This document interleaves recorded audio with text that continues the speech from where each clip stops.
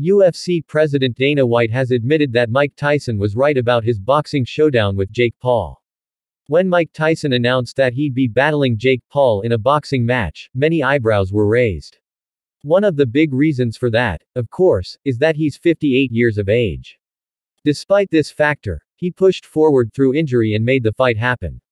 Their collision took place at AT&T Stadium on Friday night.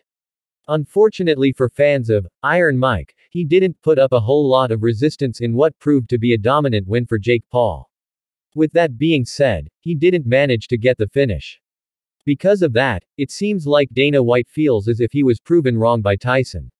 Mike Tyson was right and I was wrong. I told him, Mike, you're basically 60 years old. He's like, you honestly think this ****** kid is gonna do anything to me? He's not good, he's not gonna knock me out, he's not gonna do thizzes.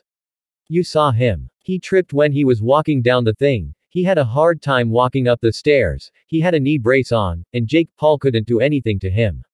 He made a ton of money, and I know people are mad if you stayed home on a Saturday night, but you didn't pay for it. You know what I mean. When Mike Tyson shows up, everybody makes money. Jake Paul is *****ing. I don't have to tell you guys. You guys know. Mike Tyson is the A++ side of that thing. He was right. Jake Paul couldn't do to him.